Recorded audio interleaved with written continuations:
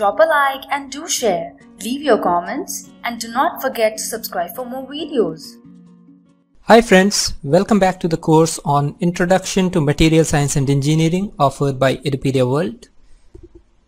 This unit we are discussing about different mechanical properties. We have already seen the tensile property, the stress-strain relation. Today we will discuss about the hardness test. Now, how do we define hardness? Hardness is basically a measure of material's resistance to localized plastic deformation. What do I mean? This means is that if you have a material and if you try to apply a load at a very small location, at a very pinpoint location, then the resistance of the material to any plastic transformation on this pinpoint localized region is known as hardness. Resistance to any plastic deformation in that region. Okay. Now we understand what hardness is, but how do we measure it? What does it mean? Okay. So initially in the past what happened was that hardness used to be measured qualitatively. What does that mean? That means that we had something known as Mohs Scale. Mohs Scale had different materials beginning from very soft material, okay, marked at 1 like talc powder, at unit distances 2, 3 up till 10 we had different materials with increasing hardness. Okay, 10 was diamond. Now suppose we took any material, let's say material X, and material X was found such that it scratched the surface of material 4 of material with hardness Mos Scale 4, but it was scratched by that of Mos Scale 5 hardness. That meant that material X had a hardness in Mohs Scale between 4 and 5. So this was a qualitative measurement, right? You compare the scratching capability of two materials and say which one is harder than which material. To begin with, you define 10 materials and provide a hardness level to each of them and compare a new material with those materials and see where the new material fits. Thereby you give a rating. 9 was silicon carbide. So this way there were different materials. This was Mohs Scale and this was more of a qualitative approach. Okay. There was no specific science. It was more of a comparison, more of a trial and error kind of thing. But recently, not recently, it has been quite a while that quantitative measurements has been done. Now, what exactly was the quantitative measurement that was done? For the quantitative measurement, what was done was there were special indenters made. Indenters with specific dimensions which were internationally recognized, and it was decided on specific amount of load and the rate of application of load.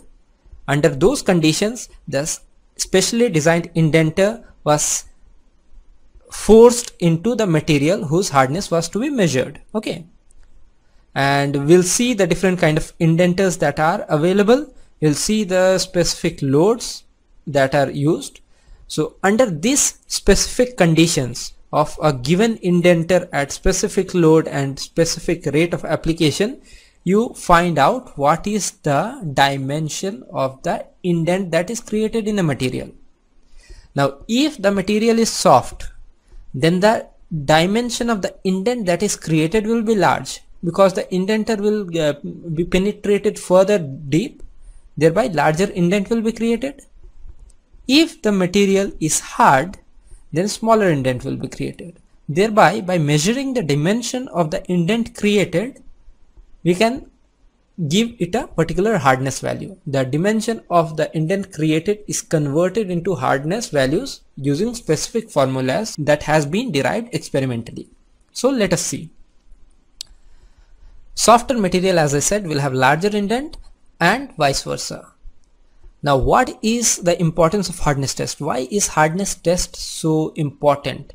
What you will see is hardness results, hardness of a material is reported in almost all the studies that is carried out.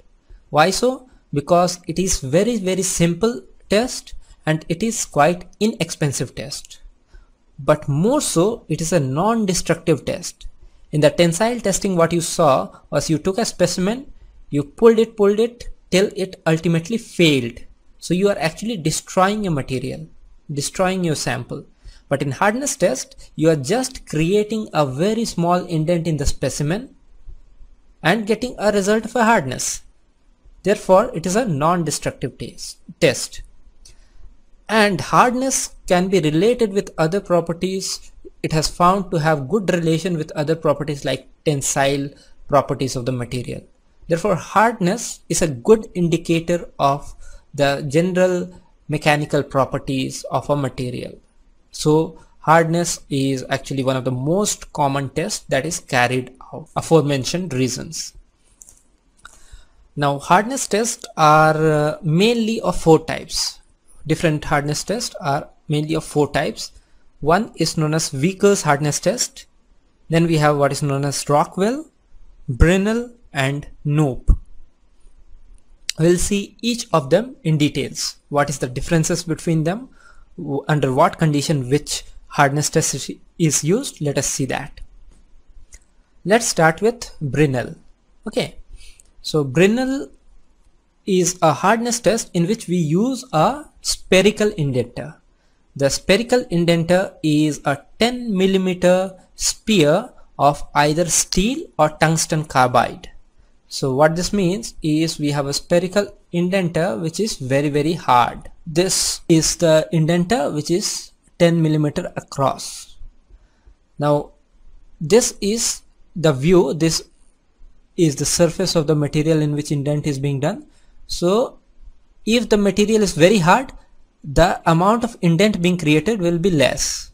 If the material is quite soft, then the amount of indent created will be much larger. So what we can have is either something like this or something like this. This is hard material, this is soft material comparatively. So by measuring this dimension, the radius of the indent that is created or the diameter of the indent that is created, we have generated a formula in which we have the value of load. Obviously more the load you will apply, more will the indent go inside and more will the dimension. So you need to fix the load, or in order not to worry about the load, here we have already put the load in the formula. Then this is 10 millimeter basically, and this is the amount of indent, the dimension of the indent. So more the indent, this whole value will be less. Okay, so as we see, Brinell has spherical indenter.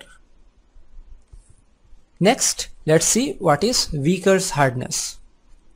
Vickers hardness uses diamond pyramid indenter. What is diamond pyramid indenter? That means the material of which the indenter is made is of diamond and the shape of the indenter is pyramid. Exactly how pyramid?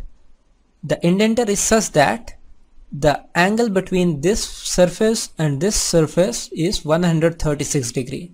136 degree this dimension and 136 degree between the other two faces too. So the indent that will be created by a Vickers micro hardness tester will be more or less a square in shape. Okay, this is going in, so it will create a square in shape. This square, this is the type of indent that we'll get, will have two dimensions, one diagonal and other diagonal. Let's say one diagonal is D1 and the other diagonal is D2. What I will do, these two D1 and D2 will be very close, but it might not be the same value. So we'll just take out the average.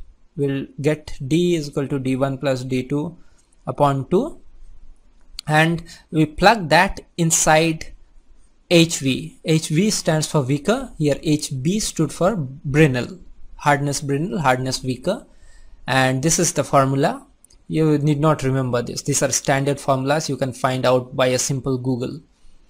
So, but the point to note here is, again we have the load applied at the top and the dimension of the indent created at the bottom. So larger the indent, lower will be HV, smaller the indent, higher will be HV. Logically that is what should happen, because larger indent means softer material, means HV should be small.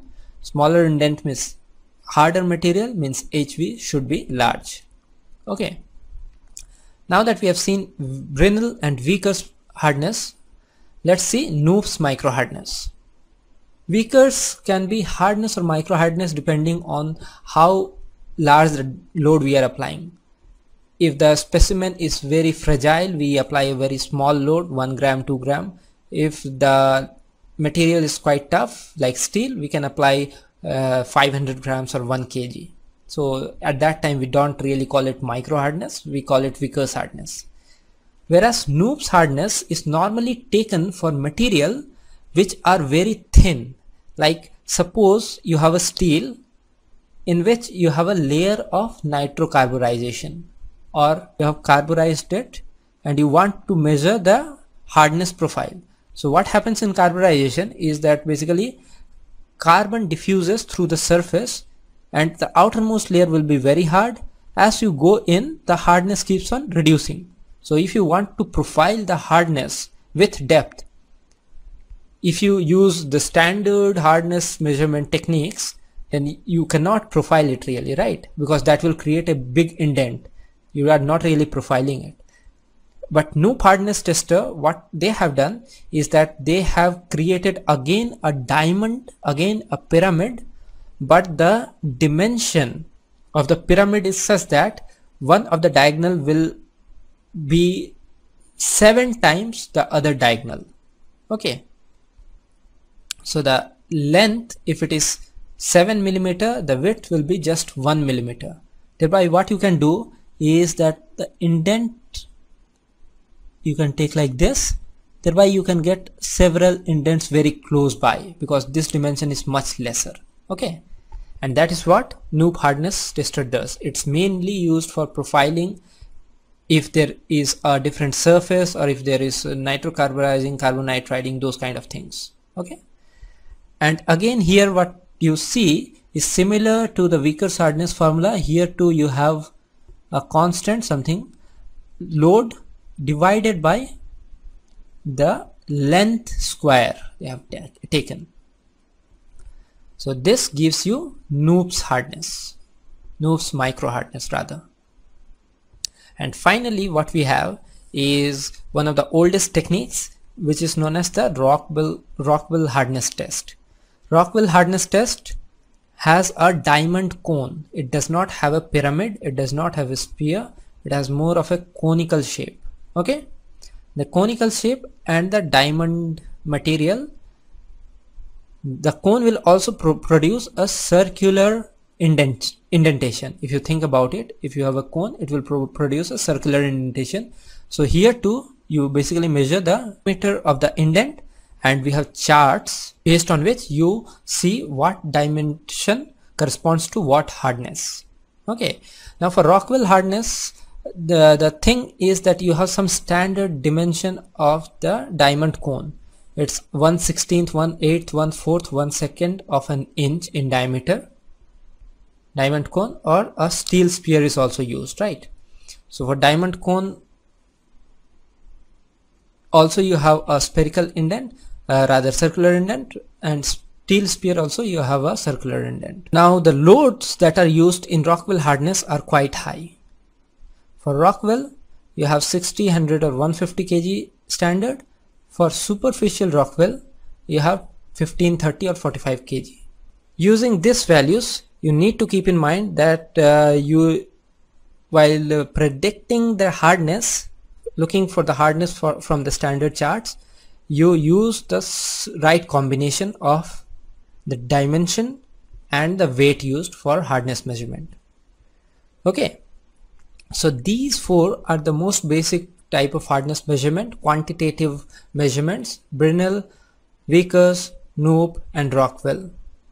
Okay, and there are certain empirical relations between the how to convert one hardness measurement into other hardness measurement. I'm not going to go into the depth of them. The idea of today's lecture was to give you an idea about what hardness is, how to measure it, and what are the standards in the industry that is available for hardness measurement. If you want to study in further details, the whole idea about the whole set of lectures about mechanical properties is in fact in itself a complete coursework. So I'm not going to go into the details of each and every one of them. Fine. With this, I'll bring to close today's lecture on hardness. Next lecture, we'll see the idea of fatigue. That is, what is the effect of cyclic loading on a material. Till the next class, have a great day. Goodbye.